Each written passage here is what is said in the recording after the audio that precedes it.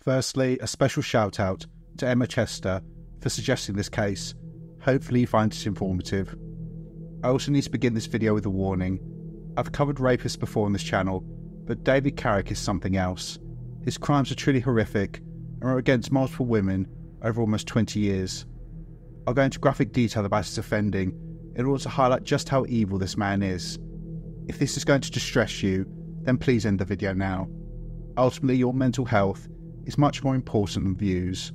If you do need to click off, then I completely understand and want to thank you for stopping by. Anyway, on with the video. In March 2021, the nation was in shock when 33-year-old Sarah Everard was abducted, raped and murdered by Wayne Couzens, a serving Metropolitan Police Officer. Couzens was an extremely dangerous man, a sexual deviant, and a grave danger to women. People were horrified that a monster like that was employed in the police and asked whether there were any more evil men amongst their ranks. The public would soon get their answer. In October 2021, just a few days after Wayne Couzens was sent to prison for the rest of his life, the police knocked on the door of another serving officer, one who worked for the same force and in the same unit as Couzens. His name was David Carrick, and his arrest brought to an end a campaign of violence, rape, degradation and control against multiple women over almost 2 decades. As if this wasn't sickening enough, concerns were known about Carrick for years, with complaint after complaint being made about his behaviour, but they were all ignored. Welcome to Evil Among Us.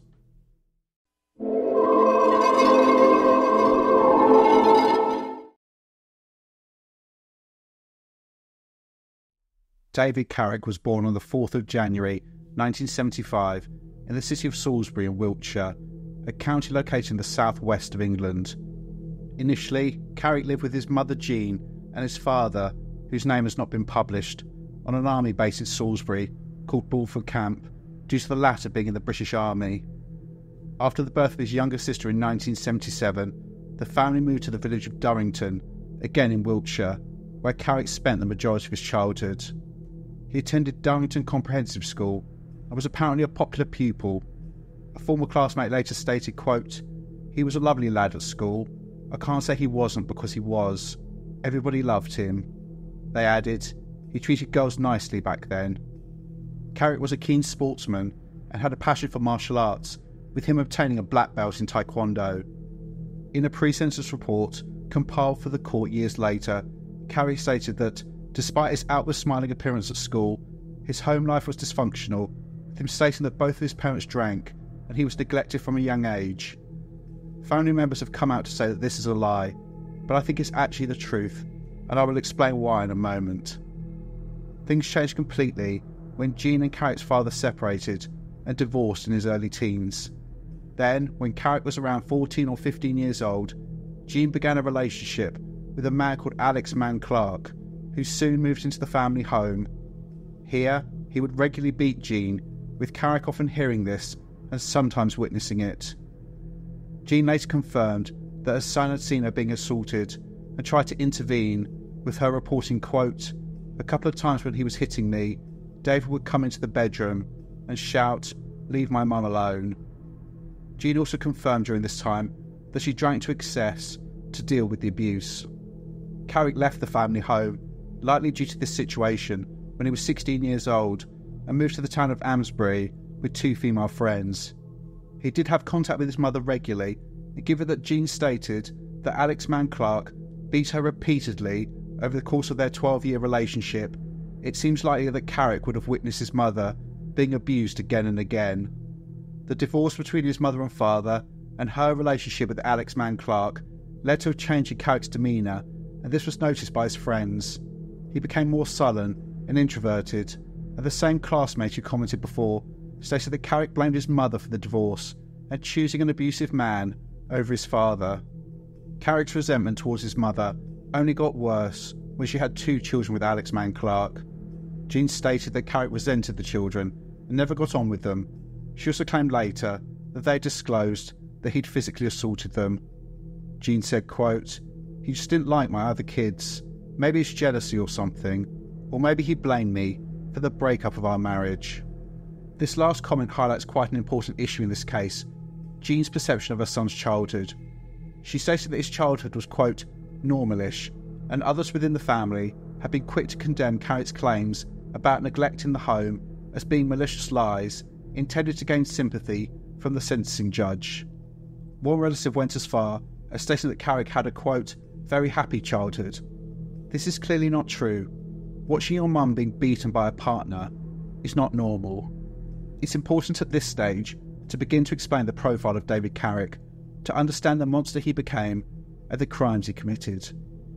David Carrick likely did exaggerate things in order to get sympathy and reduce his own sentence in court years later, but this doesn't mean that what he was saying at its core wasn't true. I cannot comment too much on the relationship between Jean and Carrick's biological father, but if her relationship with Alex Mann Clark was any indicator of the marriage, then it's likely that Carrick was exposed to things no child should ever see and potentially neglected due to the alcohol use of one or both parents. The impact of this is at the absolute core of Carrick's offending, and that is his absolute hatred of women. His former classmate was right. Carrick clearly blamed his mother for the breakdown of the relationship with his father and for her decision to be in a relationship with an abuser. Add on top of this, resentment about being neglected during his earlier childhood and his mother having 2 further children, which he was likely jealous of because he felt they were being treated better than he ever was. At the time of her interview with the Guardian newspaper in 2023, Jean said that her son had cut contact with her approximately 15 years ago. To cut your own mother completely out of your life is massive, and I think this shows how much Carrick hated his mother. He wanted nothing to do with her at all. This perception of his mother tainted his view of all women. The term hatred is too tame a word in this case. David Carrick despised women. He saw them as less than human and wanted to punish, hurt, and degrade them in any way that he could, as a form of punishment for them simply being female, but also as a way to vent his anger about his mother, who he believed had let him down. In order to do this, he raped them, and there's a repeated theme of Carrick raping his victims anally, an act I've no doubt was intended to cause them as much physical pain as possible. However, there was another impact of his childhood.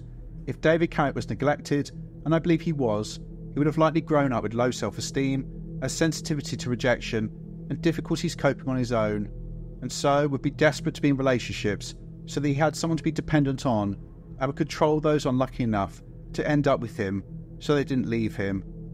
In order to achieve and maintain dominance over these particular women and punish them for any sign of dissent, not only would he resort to his default strategy of raping them, but he would do whatever it took to utterly destroy and degrade them to make sure they didn't leave him. And that is the contradiction and danger of David Carrick. He's a man who utterly despised women and would seek any opportunity to find females to harm as a form of punishment.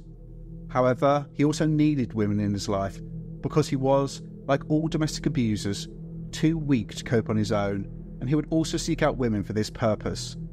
As you'll see, those unlucky enough to be in a relationship with David Carrick would suffer the most severe abuse. Not only would he be punishing them for daring to be female, a gender he despised, but he would also be doing whatever he could to control and utterly destroy them so they would not abandon him.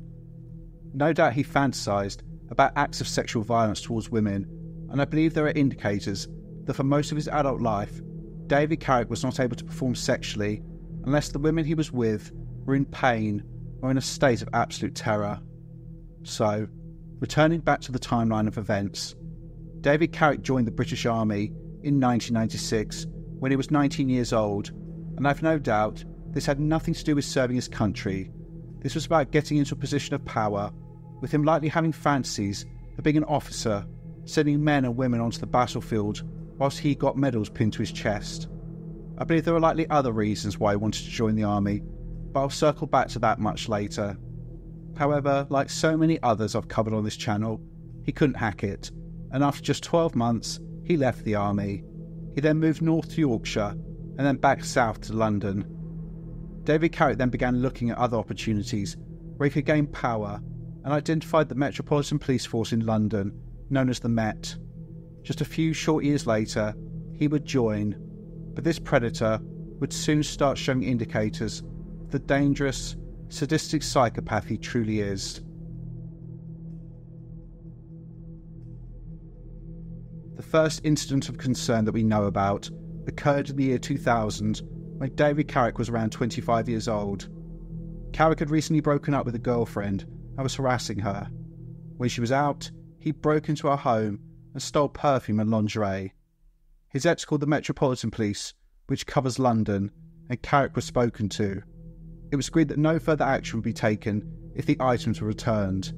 This occurred, and so Carrick was not arrested. A few months later, this same woman called the police again, saying that Carrick was making malicious calls to her, which were threatening and intrusive. Again, Carrick was not arrested, and there were no consequences for him.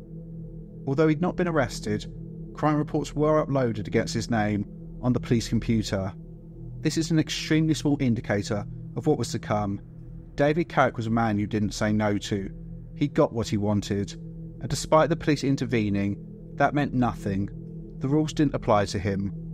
The next year, 2001, David Carrick applied to join the Metropolitan Police Force. As part of this process, he was vetted. The specifics of the vetting process are secret, for obvious reasons, as people would find a way to circumvent it. But generally, it involves an applicant being looked into to determine if there's anything that suggests they're untrustworthy or susceptible to blackmail. This can include checking their criminal history and whether they're experiencing financial difficulties. In this case, someone somewhere must have seen that, despite Carrick not having been arrested or convicted for an offence, there were 2 crime reports from a woman raising concerns about his behaviour. However, this was clearly deemed to not be a problem, because in August 2001, 26-year-old David Carrick was hired and became Constable 2752 with the Metropolitan Police Force, and he was initially based at Merton in southwest London. He had his wish. He now had a privileged position, and he was keen to wield his new power. In 2002, so only months after joining the force and still in his probationary period, a woman called the police and reported that Carrick had harassed her and assaulted her when she broke up with him. The assault involved Carrick biting this woman's shoulder, an act specifically intended to cause pain, another sign of this man's intention to cause females as much harm as possible. Carrick wasn't arrested, but a report was logged, and he was spoken to about this, and I'm sure he twisted it to make himself seem like the victim, and the case was closed. So despite him being accused by 2 separate women of harassment in the space of just 2 years, David Carrick continued with his training. This same year, 2 separate members of the public complained that David Carrick had been rude to them whilst in uniform on patrol. He treated these people with contempt and told one to fuck off. Over the next 6 years, Carrick would receive 5 further complaints, which were again about his rude and dismissive behaviour, as well as accusations of excessive force. School friends who knew Carrick after he became a police officer noticed the change in him. He was arrogant and cocky. One stated, quote, "Carrick's favourite trick was to flash his warrant card in front of friends on a night out. There were times when he'd see people rowing in the pub or being too loud, he would flash his card, tell them he's an off-duty officer and to calm it down, or they'll be arrested. It was a power thing to him, almost like, look at me, see what I can do." And that's it in a nutshell.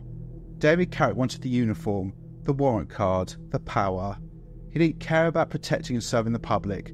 His only interest was in himself. He wanted to see the colour drain from the face of people when he told them he was a police officer. Watch all their bravado melt away. And less than 2 years after joining the police, David Carrick would begin to use his power and authority to engage in a campaign of rape against at least 15 women, which included women he met in bars, online, and even 2 fellow police officers.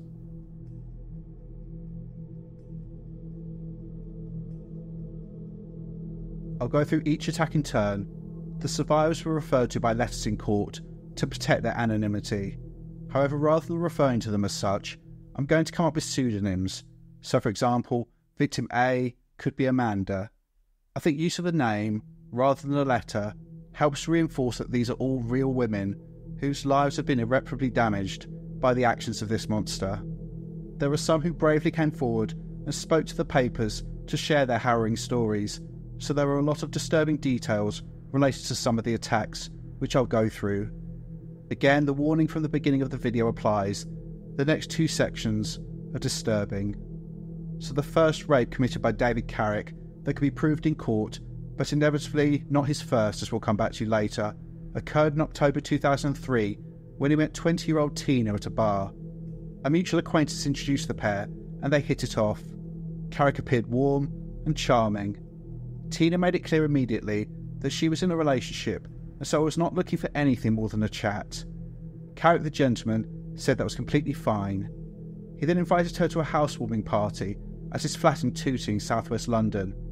Tina was reluctant, but stated later, quote, "I was a bit cautious about it, but he said, 'I'm the safest person you can be with. I'm a police officer. Nothing's going to happen to you.' To reinforce that she wasn't in any danger, he showed her his police ID to demonstrate that he wasn't lying. When she got to the flat, she found there was no party, and she was alone with Carrick. However, he assured her others would soon be joining them. He poured Tina a drink and began to try and kiss her. She said she was not interested and went into the bathroom.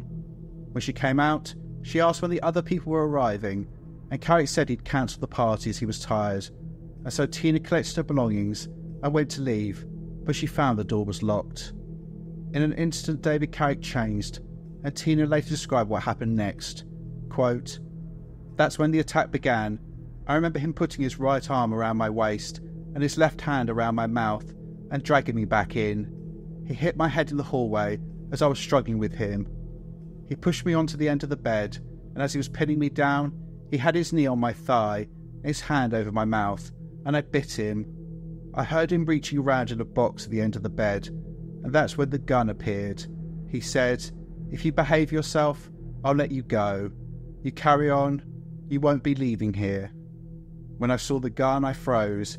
He brushed it against my cheek, and I could feel the cold metal. I thought, that's it. He's going to rape me, and then he's going to kill me. I remember as the attack was happening, I went to close my eyes, and he put his hands on my throat and said, 'No, you're going to want to be awake for this. Open your eyes.' Carrick then raped Tina repeatedly, both vaginally and anally, and she continued, 'He also pulled out clumps of my hair and held me by the throat. He was vicious, he was evil. Evil is the only way I can describe him.' In the morning, David Carrick acted like nothing had happened. He told Tina, quote, 'You best go now, I've got work later on.' He unlocked the door, stood outside his flat naked, and waved her on her way. Checking the time, Tina saw that her ordeal had lasted 9 hours. She then called her GP and told them she'd been raped, and she was told to go to hospital. She did so and was examined by a nurse. Tina told the nurse that she'd been raped by a police officer, and horrifyingly, the nurse apparently said, quote, 'You're not the first woman to come in here and say a police officer has raped them.' It's not clear whether she was referring to previous victims of David Carrick or other officers. This nurse then dissuaded Tina from reporting the crime, telling her that, quote, 'They're going to go through your history and put you through hell. They will discredit you as much as possible because they look after their own.' So Tina didn't report it and tried to get on with her life, but this was destroyed. She had flashbacks for years and became a recluse. She was a woman who'd lost confidence in herself, everyone else, and especially the police. After Carrick's arrest in 2021, she contacted the police and made an official complaint. It was never determined whether the gun Carrick used was real. He's always maintained that this didn't happen.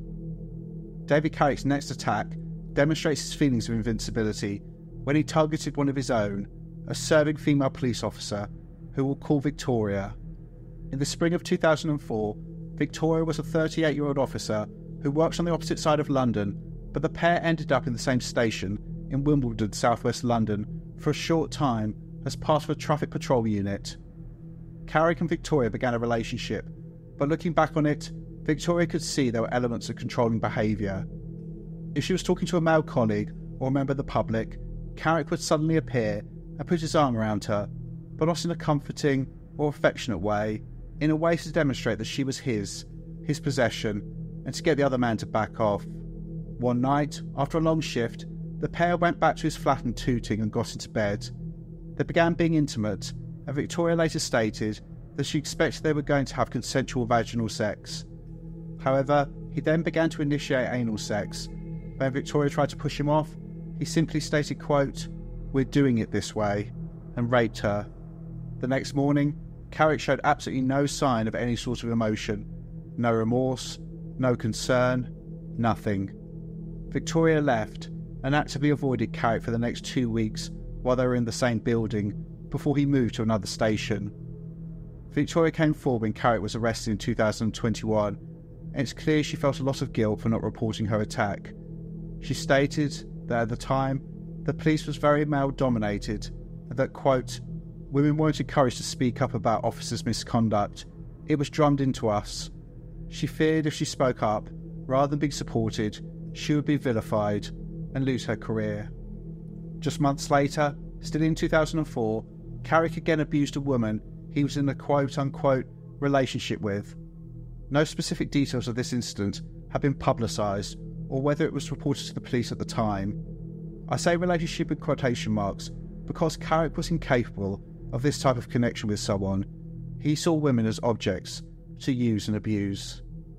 The next victim was Fiona, who first met David Carrick when she was 21 years old and working as a barmaid in 2008.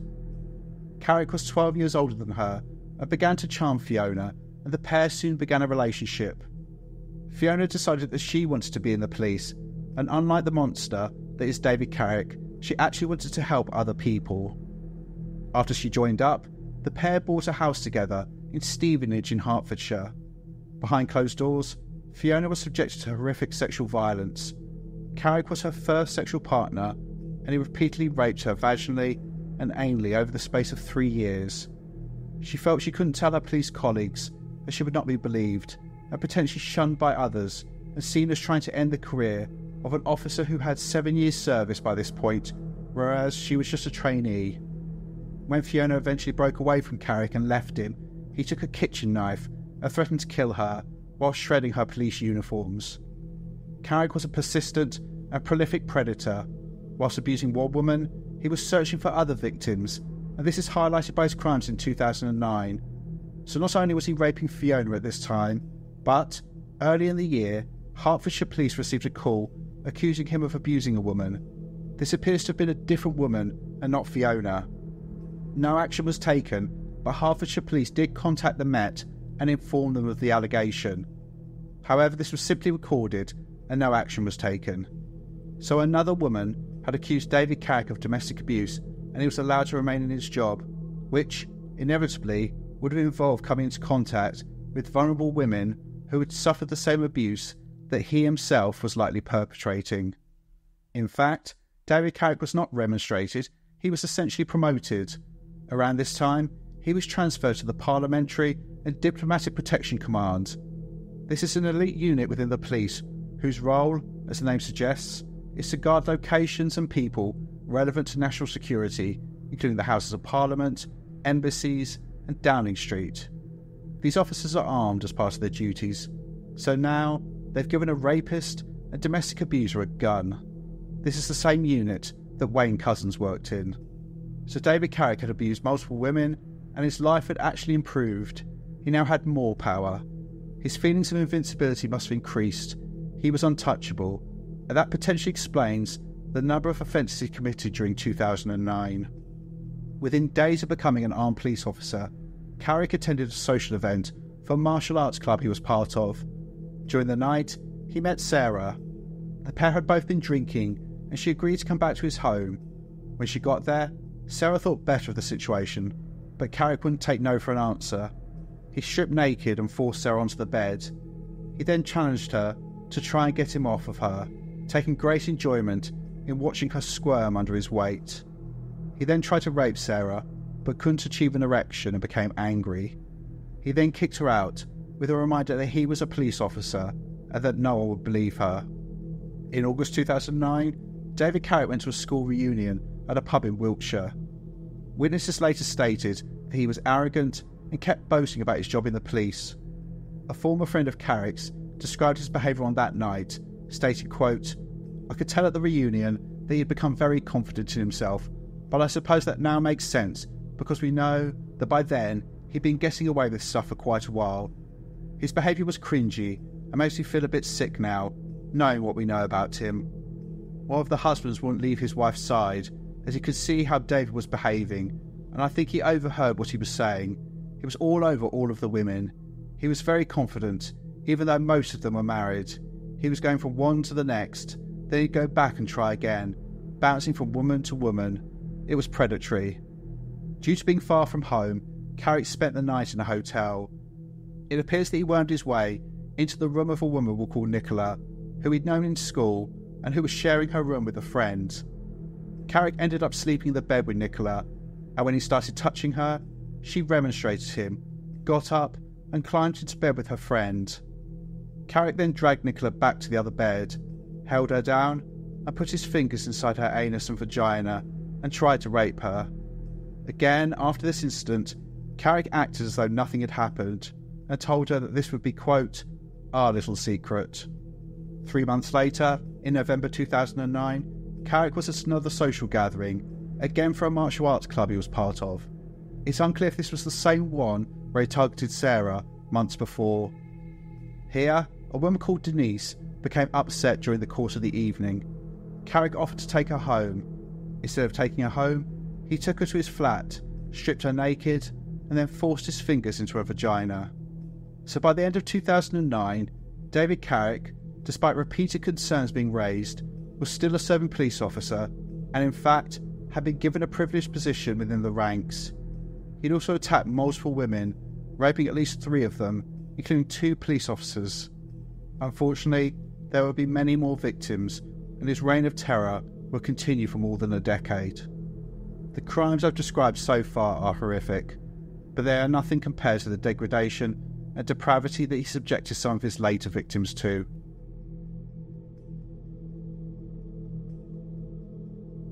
There's then a break in David Carrick's offending, with the next incident occurring, according to court records, in 2015. I've no doubt there were further attacks and more victims in this 6-year period. His promotion from a beat cop to an armed officer, whose role was to protect diplomats and sites integral to national security, would have made him feel even more invincible than before, and I don't believe for a second, given how many women he attacked in 2009, that he would have suddenly stopped. David Carrick was a serial rapist. I doubt he could control his urges for 6 days, let alone 6 years, nor did he want to. On November the 7th, 2015, David Carrick met Karen, a woman that he knew from school. It appears they'd been in contact over the years, and she agreed to go on a date with him. The evening went well. Carrick was flirtatious, charming and attentive. He told her he was in the police, and she was impressed.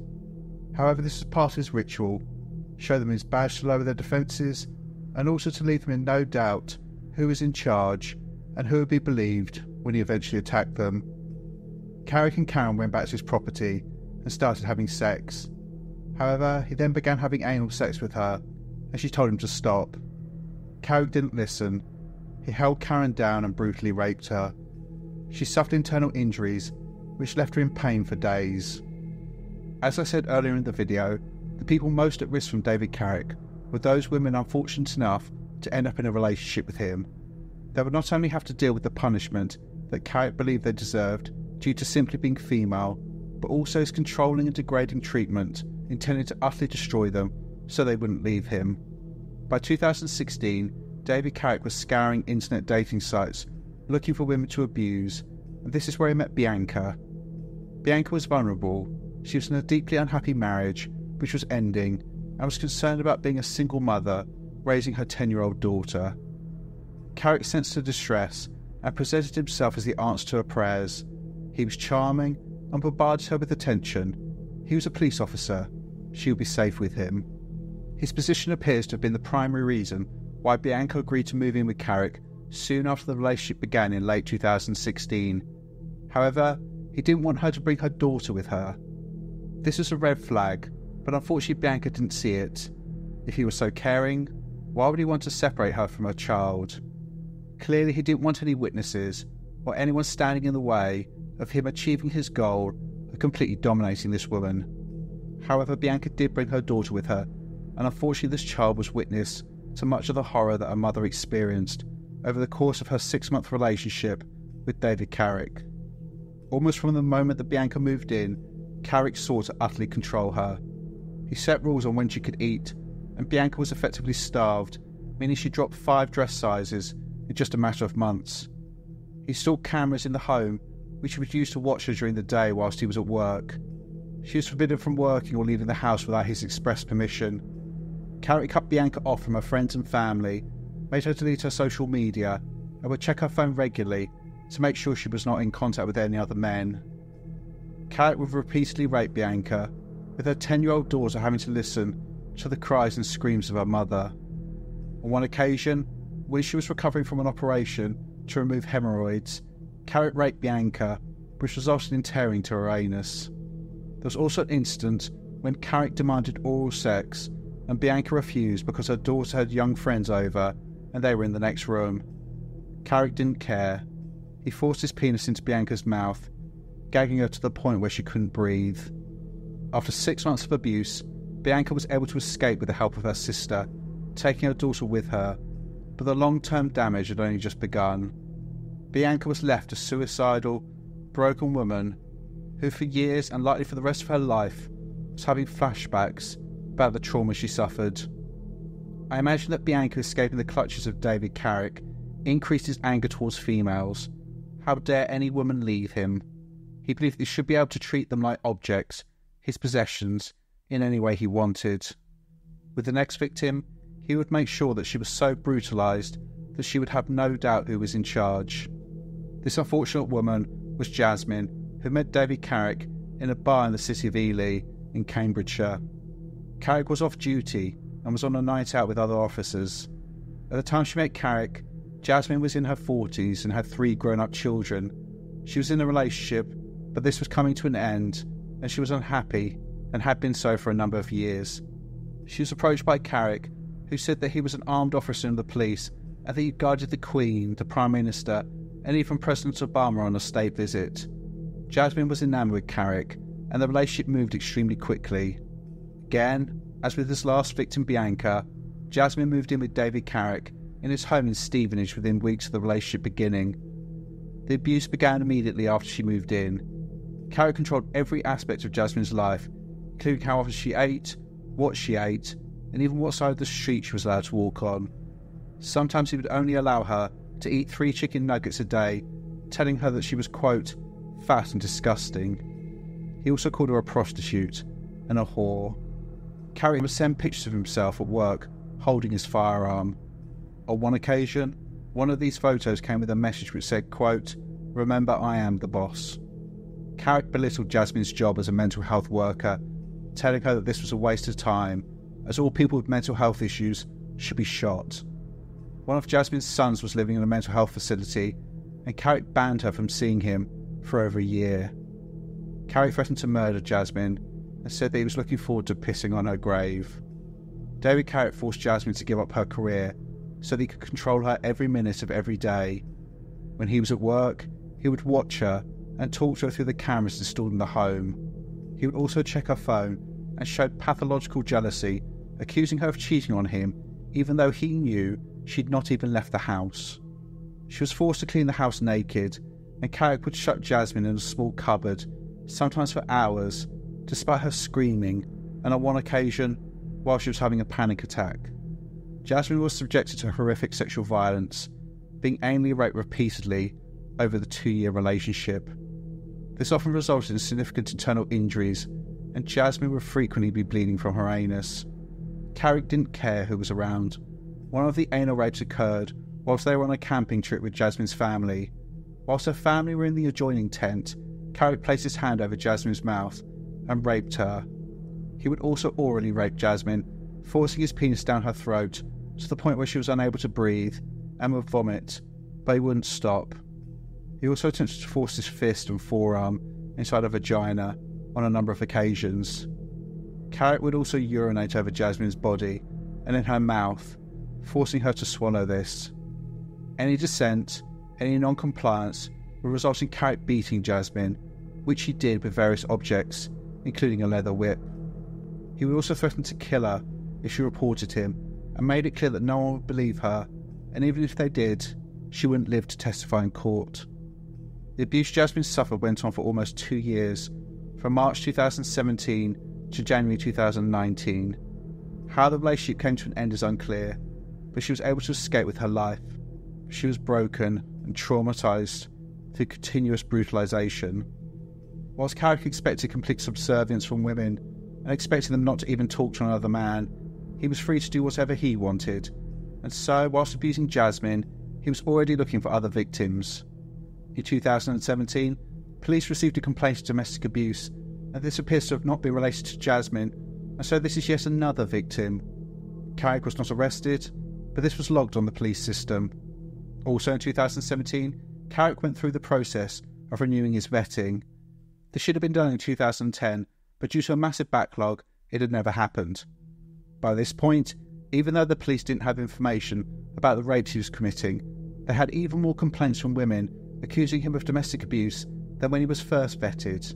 However, again, despite these concerns, he passed vetting and continued as an armed police officer. In July 2018, Carrick met Whitney on an internet dating site. She worked as a cleaner, but only part-time, and wanted to work more hours. He offered her a job, saying he wanted her to work for him. Carrick said that he was a police officer and he'd run a background check on her, so he knew he could trust her. Whitney took the job. On one occasion, when she was cleaning his shower, Carrick forced his penis into her mouth, gagging her so much she couldn't breathe. He ejaculated in her mouth, which caused her to vomit. Afterwards, Carrick told Whitney that if she told anyone, he would plant drugs in her vehicle and get her sent to prison for years. Whether Jasmine was in another part of the house when this happened is unclear. Later that year, and again when he was repeatedly raping and abusing Jasmine, Carrick met Paula on an internet dating site. She was extremely vulnerable. She had a mild learning disability and suffered with mental health problems. He regaled her with stories about his job as an armed police officer. She wanted people to like her, and this extended to Carrick, and he took full advantage of this. Carrick began calling her, quote, slave, and forced Paula to clean his house. On at least 3 occasions he orally raped her, forcing his penis down her throat so she couldn't breathe. He also forced his fist inside of her body and a sex toy into her anus, or while she was screaming for him to stop. He would sometimes force her naked into the shower, and while she lay cowering on the floor, he would urinate on her. In February 2020, Carrick met Faye through a dating site, and within weeks, she'd moved into his home. It appears that Faye was again a vulnerable woman. She was an immigrant, and she'd only been in the country a short time. She had no one she could turn to. Again, the same pattern of controlling behaviour was evident, with Carrick restricting Faye's movements, when she ate, and who she spoke to. He anally raped her repeatedly, causing her to bleed, and would degrade her by urinating in her mouth and on her face. If she resisted in any way, he would state that he had friends in immigration and he could get her deported. As I'll reiterate later, and I'm sure some of you have thought, David Carrick was a serial killer in the making. I'm surprised to some extent that he had not reached this point already, but I think this was imminent. However, luckily, his campaign of rape, degradation, and I would add torture of women would soon finally come to an end, but not before at least one more victim.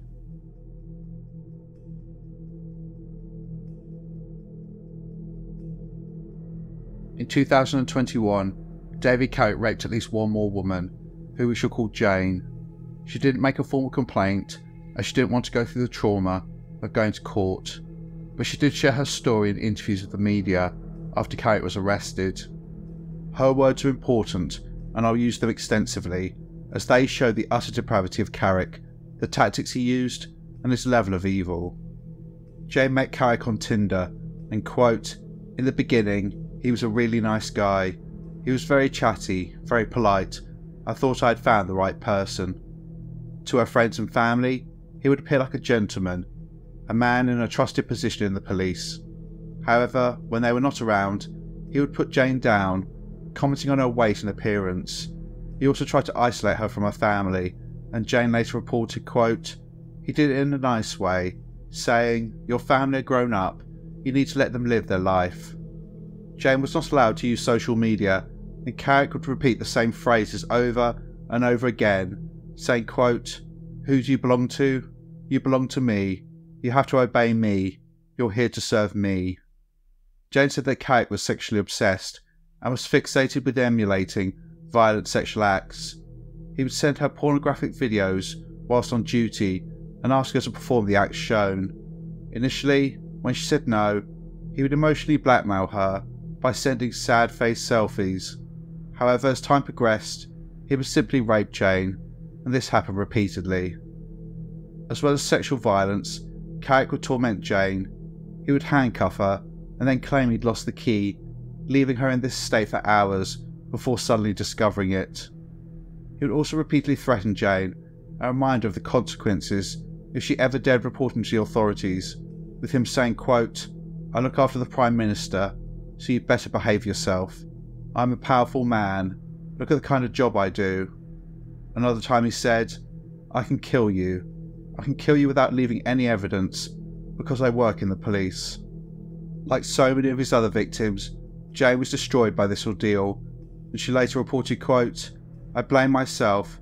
Why did I let him do this? Why did I let him talk to me like that? I should have straight away gone to the police, but I thought, what if he does what he says? What if he kills me?" In July 2021, soon after Jane was able to escape, Hertfordshire Police received a call from a woman accusing David Carrick of raping her in 2020. This is yet another victim, who I cannot comment on, as she later withdrew her complaint due to fear. However, before the complaint was withdrawn, David Carrick was actually arrested for the very first time. His arrest on suspicion of rape should have triggered serious action, including looking at his vetting. However, Carrick was allowed to continue in his role, but placed on restricted duties. This would all change when on Friday the 1st of October 2021, another woman called Hertfordshire Police accusing David Carrick of rape in August 2020. I'll call this woman Helen. The details of what she suffered have not been published, and there is a reason for this, which I'll get to later. Her complaint led to David Carrick being arrested for the second and final time in the early hours of Saturday the 2nd of October 2021. Here is body cam footage of his arrest. These are the necessities that I've just explained to you. No necessities. What I keep going. Well, that's one of three, one of four. So, okay. Well, I'll allow you to get some clothes. What is it you're searching for? Articles relating to the offences in St Albans in 2020. This is the allegation that's been made to us. Okay, sir. There's no necessity. Yes, there is. I've only been a police officer for 20 years. Right, David. Do you want me to come naked like this? No, just understand you're under arrest. I know okay. I'm under just arrest. Explain to us what do you need. I'll pull out like this. Don't worry about it. Can one of my colleagues go and get you stuff? Yeah. Okay. Do you want to? Yeah. Which one's yours? It's that one. Okay. Sake. Are you in the address on your own? Yeah. Right. Okay. Okay. Where are your keys? Then we'll bring those at least. Notice the utter contempt from David Carrick. He just exudes arrogance. He might as well be saying, "How dare you arrest me? Do you not know who I am?" He was taken in for questioning and admitted having sex with Helen, but claimed it was consensual. The police and Crown Prosecution Service didn't believe him, and on October the 3rd, 2021, David Carrick was charged with 1 count of rape. It was only at this point that the Metropolitan Police suspended him. He was eventually officially sacked on the 17th of January 2023. The next day, he appeared via video link at Westminster Magistrates Court and was remanded to prison to await his day in Crown Court. After David Carrick was charged, his name and picture appeared in every newspaper in the country, and this prompted other victims of his sexual violence and coercive controlling behaviour to come forward. With each new allegation, Carrick was interviewed. He sat being questioned for hours. He either went no comment or wheeled out the same story that any sexual contact was consensual and his victims were lying. But as time went on and more women who had no connection to each other each described the same sadistic acts, and he was charged with more and more offences, David Carrick's bravado fell away. He knew he was screwed. In total, David Carrick was charged with 50 separate offences related to 13 victims.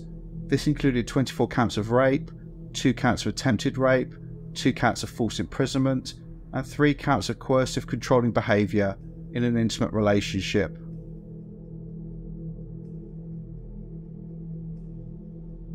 Whilst awaiting his fate, David Carrick was held at H&P Belmarsh, a maximum security prison in London. He had already indicated that he would plead not guilty to the offences he'd been charged with. His defence: any sexual contact was consensual. They were all lying. The trial was set to start on the 6th of February 2023, but Carrick, fucking coward that he is, tried to take the easy way out, and on the 22nd of February 2022, he took a razor and made deep cuts to his neck, wrist and groin. He was airlifted to hospital and then sent back to Belmarsh 6 days later after receiving treatment. However, due to concerns for his mental health, in July 2022, Carrick was sent to Rampton High Security Psychiatric Hospital in Nottinghamshire, where he stayed until December 2022, when he was deemed well enough to be returned to prison. Time in hospital had clearly given David Carrick time to think, and he indicated that he would plead guilty to all the remaining charges. I say remaining charges because the rape allegation made by Helen, which triggered the downfall of Carrick, was eventually dropped. And so, at 2 hearings, one on the 13th of December 2022 and another on the 16th of January 2023, David Carrick pleaded guilty to 49 offences, including 23 counts of rape, spanning 17 years. In the dock, Carrick had aged significantly and had lost considerable weight. His case was then adjourned for a probation pre-sentence report to be prepared. On the 7th of February 2023, David Carrick stood before Mrs Justice Chima Grubb for sentence at Southwark Crown Court. It was clear from the pre-sentence report that Carrick had no intention of taking full responsibility for his actions. Despite pleading guilty to everything, he claimed that he could not remember any of the sexual attacks or the most depraved acts of degradation against any of his victims. This was clearly bullshit. The coward wouldn't admit what he did. His guilty pleas were just in the hopes of getting a reduced sentence. This is another one of those cases where cameras were allowed in to film the sentence, and so I'll include part of this. A link to the full recording will be in the description. I consider that the seriousness of the offences which I have to sentence you is such as to justify the imposition as a last resort of a sentence of imprisonment for life. Indeed, only such a sentence will meet the gravity of the offending I have to deal with you for, in combination with the risk you pose. Similarly, for the 5 offences of rape which fall out with the sentencing code scheme, I'm satisfied that life sentences are required to meet the gravity of the offending and the risk you will continue to pose. I have assessed very carefully whether, given your abusive position, this case should attract a whole life order. The rare sentence of last resort is a life sentence with a whole life tariff. In the Crown and McCann, Sinaga and Shah 2020 EWCA Crim 1676, the Court of Appeal Criminal Division examined conjoined cases involving serious sexual offending on a scale of extreme gravity. Although life sentences with minimum terms to be served of 40 years were appropriate after a trial, none of those cases reached the threshold for a whole life tariff in the view of the court. None of those offenders was a policeman, and the court did not have drawn to their attention any potential scenario close to the one presented to this court. However, the prosecution specifically does not seek to persuade me that your offending fits the description of, quotes, wholly exceptional circumstances, which the court indicated would justify such an order. I've also scrutinised the judgment of the court in another recent conjoined case, the Crown and Stewart, Cousins, Tustin and Hughes, 2022 EWCA Crim 1063, in which the offender Cousins appealed against the whole life order imposed on him, following a notorious abduction of a young woman from the streets of London, accomplished while he was an off-duty police officer by use of his warrant card, followed by her rape and murder. the court accepted that police officers are in a uniquely powerful position. In respect of the fixing of minimum terms where a mandatory life sentence is required by law, as set out in Schedule 21 of the Sentencing Code, a different scheme to the one I have to apply, Lord Burnett, Chief Justice, stated the principle, quote, "In our view, the correct approach is to focus on the facts, which in a rare case might lead to the conclusion that a whole life order is appropriate," close quote. At paragraph 83, having explained the correct route to a whole life order in that case, he continued, quote, "This was, as the judge said, warped, selfish and brutal offending which was both sexual and homicidal. It was a case with unique and extreme aggravating features. Chief amongst these, as the judge correctly identified, was the grotesque misuse by Couzens of his position as a police officer with all that connoted to facilitate Miss Everard's kidnap, rape and murder.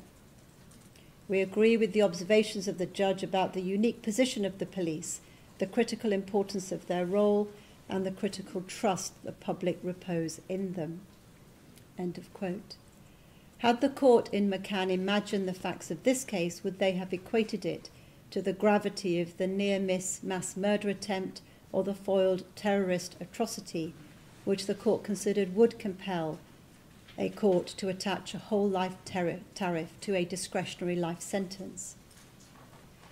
The standout feature is the element of abuse of the status of a police constable, but having considered the matter with care, I've come to the same conclusion as the prosecution. Of the utmost gravity though this is, the wholly exceptional circumstances test is not met. Thus, the imposition of a discretionary life sentence without a whole life tariff must be accompanied by an evaluation of the notional determinate term that would have been required to mark the gravity of the total offending had a life sentence not been imposed. That term provides the start of the calculation required to reach a minimum term an offender must serve. It must be for the shortest term that is commensurate with the seriousness of the offences before the court. Mr. Williamson, King's Counsel, in his succinct and well-focused mitigation, submits that the criminality before this court does not reach the extreme limits found in the cases of the offenders McCann and Sinaga. I do not agree. Your offending was over 17 years and encompassed 12 victims. Moreover, the singular element which elevates your offending as a brutal serial rapist into that company is the principal aggravating feature of the explicit or implicit use of your occupation to entice, reassure, or intimidate your victims. You have to bear in mind that my function is to impose appropriate punishment, and when that is served, the parole board will decide how to protect the public thereafter. Decades will have passed before that time comes. I conclude that the notional determinate sentence that would provide a just and proportionate punishment is 60 years. To that guilty plea, a discount of 20% will be applied. It is to your credit that you did not contest a trial. Your decision deserves this recognition because there is no doubt that a court hearing at which evidence is given and challenged provides a particular ordeal for victims. From the resulting term of 48 years, I have to set 2/3 minus the time spent so far in custody, which is 491 days. Stand up, David Carrick. I've made ancillary orders for deprivation pursuant to Section 153 of the Sentencing Act 2020 and restraining orders under Sections 359 and 360 of the Act. They will remain in force until further order. The victim surcharge applies. I make no sexual harm prevention orders given the nature of the sentence I am about to pass. On the main indictment on counts 16, 19, 29, 30, 31, 32, 38, 39, 42 and 43, the sentence is 4 years imprisonment on each concurrent. On counts 24 and 25, the sentence is 7 years on each concurrent. On count 6, on the second indictment, I impose a concurrent determinate sentence of 9 years. 31 sentences of life imprisonment are imposed on the main indictment on counts 1, 2, 3, 4, 5, 6, 7, 8, 9, 10, 11, 12, 13, 14, 15, 17, 18, 20, 21, 22, 23, 26, 27, 28, 33, 34, 35, 36, 37, 40 and 41. Also, 5 life sentences are imposed on the second indictment on counts 1, 2, 3, 4 and 5. This makes a total of 36 life sentences. The minimum term you will have to serve before the parole board can think of releasing you is 30 years, 239 days. And you may go down. Mr. Little, Mr. Williamson, the court salutes the courage of all the victims and their families, and I hope they're able to thrive in the rest of their lives. The teams of police officers concerned have worked hard to bring this case to court and to keep the confidence of the victims. To do so under the fierce scrutiny this case has attracted is promising for the future.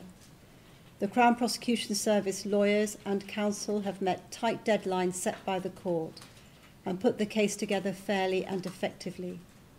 The defence team has met the challenge of dealing with an evolving set of grave allegations and a completely disorientated client with patience and professionalism. The court wishes to recognise that work and to thank all of you. So, to clarify, for his reign of terror, which spanned almost 2 decades, David Carrick was sentenced to life imprisonment with a minimum tariff of 30 years. He was 48 years old when he was sentenced, so taking into account time on remand, he will be eligible for parole in around 2052 when he's 77. I don't believe David Carrick will ever be released. When he comes up for parole, if he's still alive, I think there'll be such a public outcry that any chance of release will be blocked and he'll die behind prison walls. The next 30 years at least will be hell on earth for David Carrick. He's a former cop, surrounded by people who, many of them, despise authority and are capable of horrific acts of violence. Tell you what, maybe he can make a little police ID badge in his cell, or someone can send him a little sheriff's badge or police badge, and he can flash that to the other inmates and see where that gets him. I just want to make it clear that when I give the background to these people, it's just about understanding, a sort of intellectual exercise to see the progression of how they became the person they became. It's not about gaining any sympathy for them or mitigating what they've done. Personally, I think that someone like David Carrick should be put down. He's forfeited his right to life. I think that someone else may take that decision into their own hands sometime in the future, and I for one would not shed a tear if I read that he'd been murdered in prison.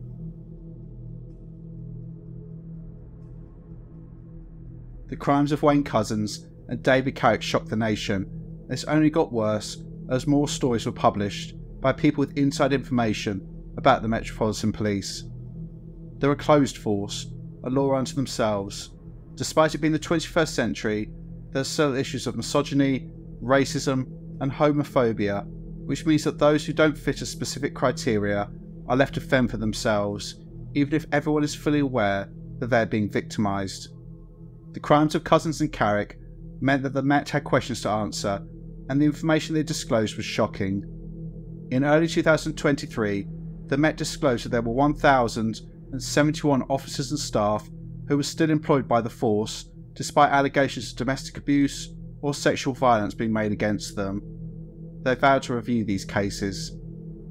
To give you an idea of the type of officers that have been employed by the Metropolitan Police, I want to give you an example of a recent disciplinary hearing. The results of misconduct panels held by all forces are public record, and I'll leave a link to the website for the Met, so you can read through the various cases, which shows what the officer has been accused of and what the outcome was. You can even attend the hearings if you want to. Anyway, so the hearing I want to talk about was held on the 28th of February 2024 and related to Police Constable David Seeger. According to the paperwork, he was accused of 2 things, but it's the first of these I want to focus on, and this reads, quote, "Between February and December 2020, you sent repeated messages referencing sexual violence, rape, forced impregnation and slavery in the context of sexual fantasy to Miss A." It goes on to indicate that he sent this woman, who he met only briefly, amongst other things, a long story outlining a fantasy related to rape and slavery within a white supremacy context. What this means specifically is unclear, but I imagine he's a white officer and the woman he targeted is black, and his fantasy involves some sort of domination and rape, with her potentially pretending she was a slave and he was a slave owner. Things only got worse, so PC Seeger essentially said he should not be held accountable as those messages were sent outside of working hours and he had a right to privacy. He also tried to blackmail the force, stating, quote, "I was much more valuable as a serving police officer than I am as an enemy. I'm currently exploring avenues of very publicly suing the police. I will spend the rest of my life defaming the Metropolitan Police Service as hard as I can." I mean, how fucked up is that? This guy sends messages to a woman which are racist and include fantasies about rape, and he is going to sue the Met, and this man was a police officer. PC Seeger is described as, quote, "an absolute disgrace to the profession, who clearly doesn't understand or reflect the values of the service." He was fired without notice and banned from ever working for the police again. Whilst it's positive that this creature now no longer works for the police, there are a couple of things to point out. Firstly, how many more like him are there? Secondly, notice that the allegations are from 2020 and this was only heard in 2024. With this sort of a timescale, at this rate, it'll likely take years, maybe a decade, to get all the dangerous officers off the force. An independent inquiry is being conducted to look at the case of David Carrick, specifically in order to provide a detailed overview of the mistakes and decisions that led him to be allowed to operate without any consequences for almost 2 decades. The report likely won't be published until later this year. I imagine it will be an eye-opener. I just want to say that I have so much respect for the survivors in this case. Their anonymity was granted by the court, likely because they just want to get on with their lives. I wish them nothing but peace. But also, I want to say that we owe them a debt of thanks. By coming forward, which I have no doubt was absolutely terrifying, they made sure the monster that is David Carrick is now exposed and languishing in a prison cell, exactly where he should be. The same goes for anyone, male or female, who's a survivor of sexual abuse. The people who did this to you are the weak ones. Your strength I utterly admire. It's easy for me to say, and likely very hard for you to accept, but nothing that happened to you was your fault. Please don't blame yourself. You're awesome, and I respect you for just getting up each and every day and putting one foot in front of the other. That is true bravery, and you should never forget that.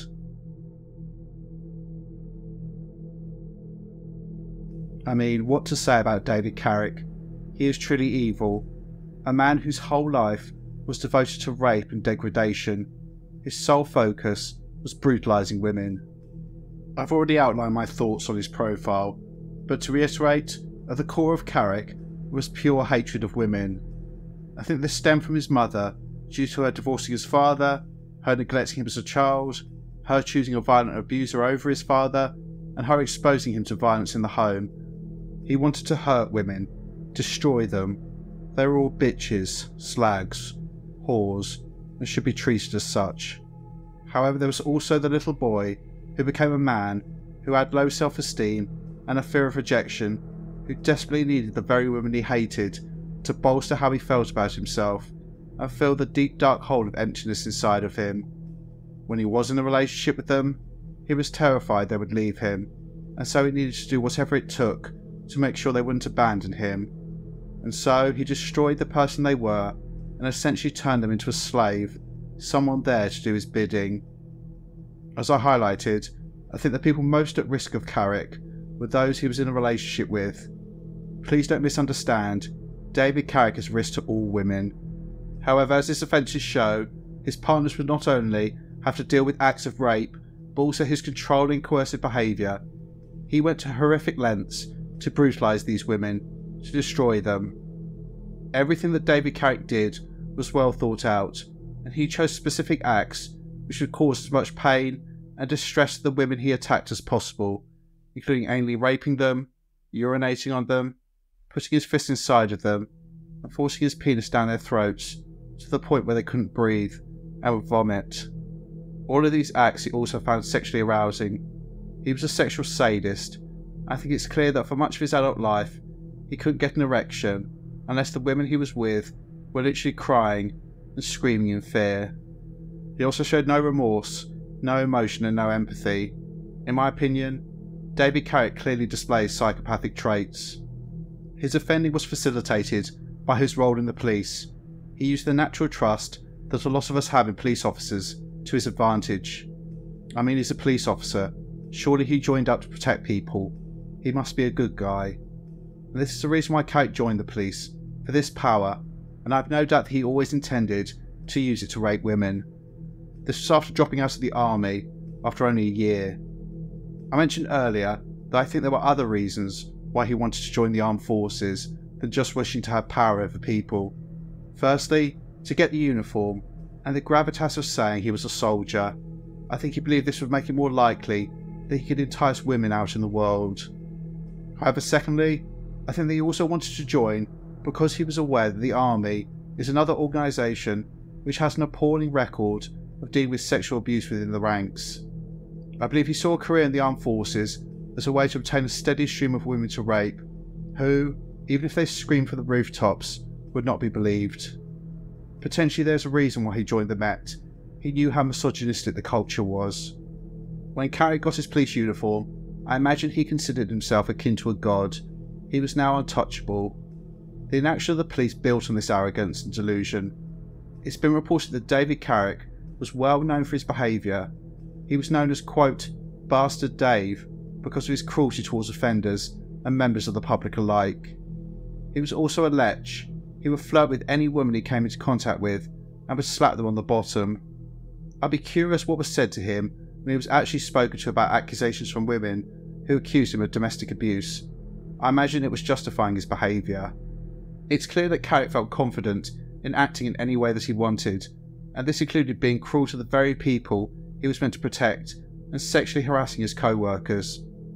All of this was seen as a joke, and when he abused women out in the world and was spoken to about this, it was just a quiet word in his ear.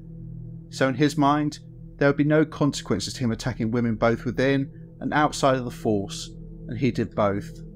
A lot has been made of the fact that Wayne Couzens and David Carrick were in the same unit in the Met. I get why, and people have asked, did they know each other? Did they hang out? The answer is we don't know. Some reports say they knew each other, others say they were complete strangers. Even those that say that they knew each other stated they weren't friends or close. I guess people are trying to work out whether they shared their fantasies, maybe encourage the other to commit their crimes. I think this is very unlikely. However, I think the point is being missed. The real question that should be asked is, why did both these men want to be in this armed unit specifically? I think the answer is likely that they both wanted to feel powerful. Armed police make up the minority of officers in the UK, so having a gun set them, in their mind, above the rank and file. It reinforced the delusions of both Couzens and Carrick that they could do whatever they wanted, including raping and killing women, and getting away with it. So hopefully someone has picked up on the main issue underlying all of this. The police is an organisation which will naturally attract sexual psychopaths who want to use the power for their own ends, and firearms units are likely to be where these monsters will want to end up. The vetting process needs to be completely revised and includes psychological assessments through the roof generally, but even more intensive scrutiny before you hand someone a gun. I wouldn't be surprised if there were more men like Wayne Couzens and David Carrick in firearms teams, not only in the Met, but also other forces around the country. During the course of this video, I've outlined the 12 victims that David Carrick either raped or attempted to rape, which resulted in conviction, as well as 3 others that didn't, which makes 15 victims that we know about. However, as I said, there's a 6-year gap between 2009 and 2015 where there are no recorded offences. This, in my opinion, is simply because he committed crimes that we don't know about during this time. I imagine he raped dozens more women. In general, I think that the 15 victims we know about are just a small fraction of the total number of people that David Carrick violated, and he likely began his campaign of rape long before his first proven offence in 2003 when he was 28 years old. The reason why I think this is because, even with his early offences, it's clear that David Carrick was extremely practised in what he was doing. He was clearly an expert at selecting targets and getting them alone. He committed acts of sexual violence without hesitation, no sign that he was even concerned that he would be caught. Also, less than 3 years after joining the police, he raped a fellow officer. These factors show an extremely high level of confidence, which I believe was because David Carrick had been attacking women for years, to the point where he thought he could rape a police officer and get away with this. The confidence he got from becoming a police officer and then in the firearms unit, I think likely just built on something that was already there. Also, I find it extremely unlikely that a man like David Carrick only began acting on his fantasies about harming women in his late 20s. I personally am shocked that David Carrick didn't kill any of the women he abused. He was clearly a serial killer in the making. Why he didn't take this step is unclear. I think potentially, once he was arrested, when he was sitting in a prison cell, it probably ran through his mind that he wished he'd killed them. I doubt we will ever know the full extent of David Carrick's offending. Not only is he a man who utterly betrayed the trust and responsibility put in him as a police officer, but I believe he is likely one of the most prolific rapists that the United Kingdom has ever seen. This was a very heavy case, and I thank you for sticking it out with me. Please feel free to leave your comments below. If you like the content, then consider becoming a channel member by clicking the join button. You can also send a one-off donation to support the channel using the thanks button. Please like, share and subscribe. Take care, and I'll see you in the next one.